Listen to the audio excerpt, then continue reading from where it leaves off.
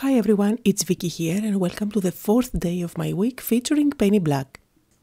For my card today I am going to use this stamp set by Penny Black, which is called Love Art, and it's packed with gorgeous flowers. So I am going with a daisy today. I am going to stamp it with a black archival ink on watercolor paper. At this stage I didn't know exactly the number of flowers that I needed for my card, so I went ahead and stamped 4 times, but you will see that I will end up using only the 3 of them. So once that's stamped, I am going to go ahead and color my flowers using my Tombow markers. You can see on your screen each time I'm using a color the number of the marker. So I am starting out with a bright yellow color, and I am going to blend it out towards the center of the petals using my blending pen. The blending pen that I am using is also by Tombow, and it was included in the set along with the rest of the markers. Notice that I don't drag the color all the way to the tip of the petal, since I want the tips of the petal to remain white. To deepen the shadows even more, I have also used a little bit of orange, which I am blending it out as well. So now for the center, I am using a couple of brown markers, and I don't pay really too much attention on how this is going to look because I am planning to apply glossy accents on top, which is going to cover up any mistakes. So once I was happy with the coloring, I used my scissors to cut out the flower.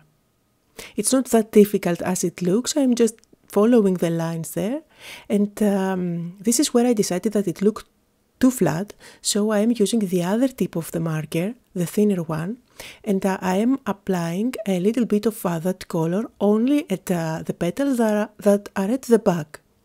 So I'm drawing the shadows there.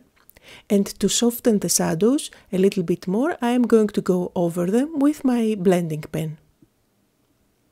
So I think that the finished result is going to look even more dimensional. And as I'm doing that, just to let you know that you can find, as always, the full list of all the supplies that I'm using today just below the video, as well as on my blog.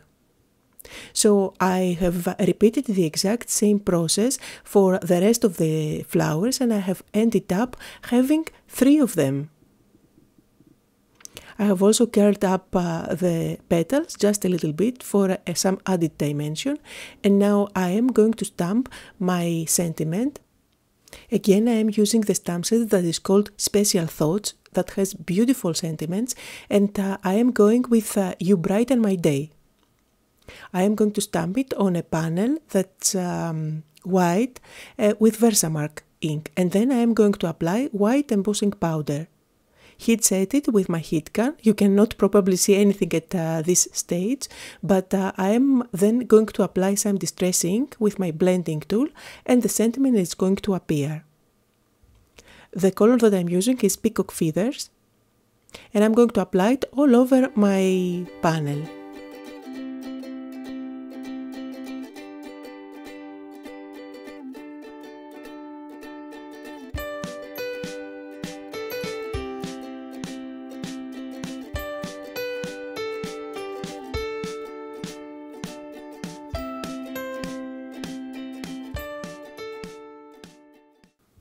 Now I've cut out this white frame, and to do so I am using my dies, the rectangle dies, and these are the 2 largest sizes nested one inside the other.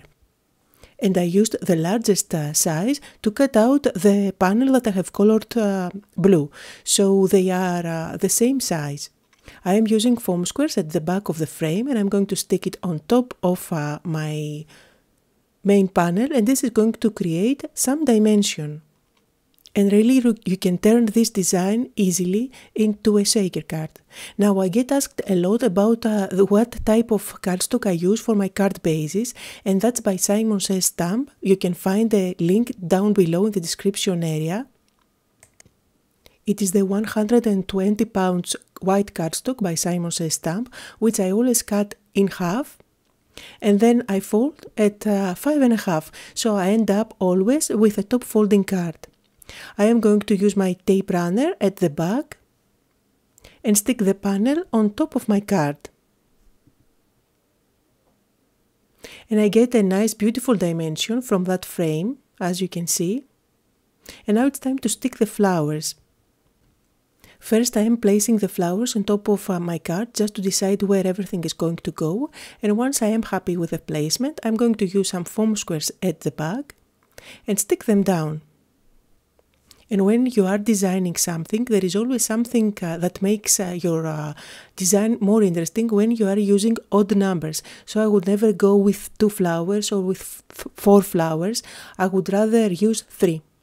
So I am nesting one on top of the other, and for the third flower I am going to double up on foam squares so that it's a little bit more raised than the rest of the 2 sunflowers. As I am sticking the flowers down, I also made sure that they don't exceed the frame of my card, so I don't have to cut out anything, and it fits a standard envelope nicely. I'm curling up the petals again. And now to finish off my card, of course I have to use some Wink of Stella glitter pen at the center of the flowers. And as I am adding the Wink of Stella, you need to remember that it moves the ink. This is water-based and it moves with water, so although I lifted a little bit of the color, I didn't really mind. I am going to apply some glaze. You can actually use glossy accents. I just happen to have this bottle on my table at the moment. And although it looks milky, it's going to dry clear. If you follow my blog for a while, you probably know that I really love this color combination. I think it's striking. So that was the project for today. I hope you had fun and got inspired, and if you did, don't forget to leave me a comment as well as give me thumbs up on my YouTube channel. Here are the close-up photos of the card.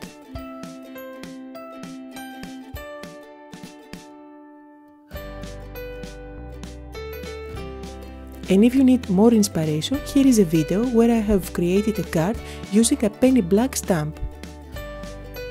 You can click on the video right now to watch it, or if you are on a mobile device and that doesn't work for you, you can click on the link that just popped on your screen right now. Thank you all for watching.